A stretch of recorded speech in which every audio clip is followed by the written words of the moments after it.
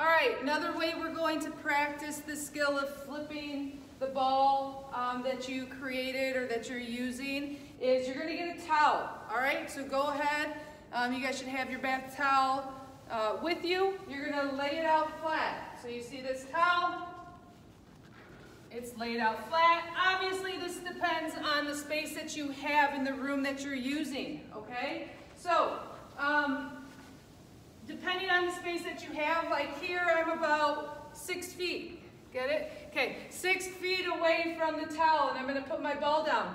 The point of this game is I'm going to try to flip the ball, and it needs to hit the target. It needs to land in the target.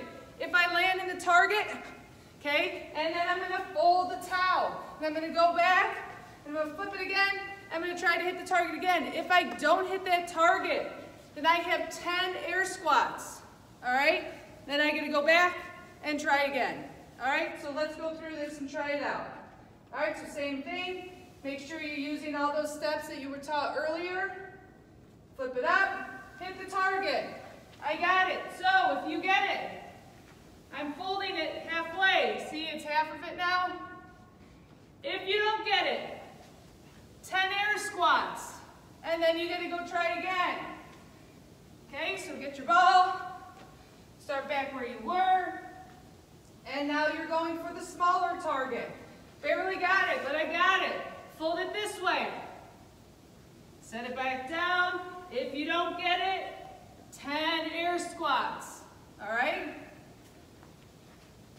Go back. We keep going.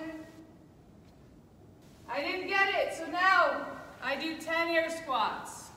All right? And then you guys keep going. Once you get it folded 4 times, it'll be about this size, then that's the end of the game.